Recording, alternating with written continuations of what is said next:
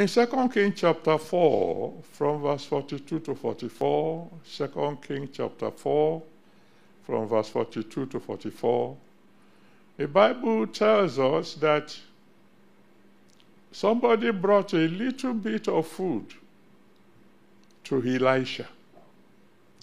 And he told his servant to present the food to his people so they could eat.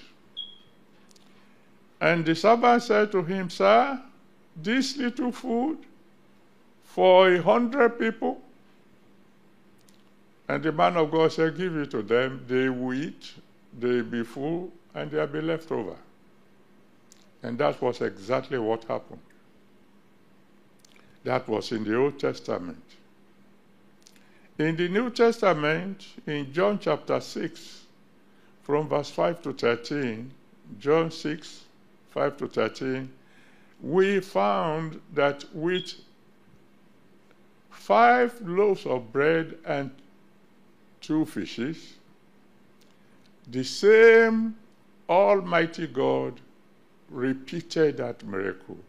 He multiplied the bread, multiplied the fish, thousands ate, and they still had 12 baskets left over. He is the same yesterday, today, and tomorrow. He can turn something little to something big. He can provide miraculously. He's done it before. He can do it again.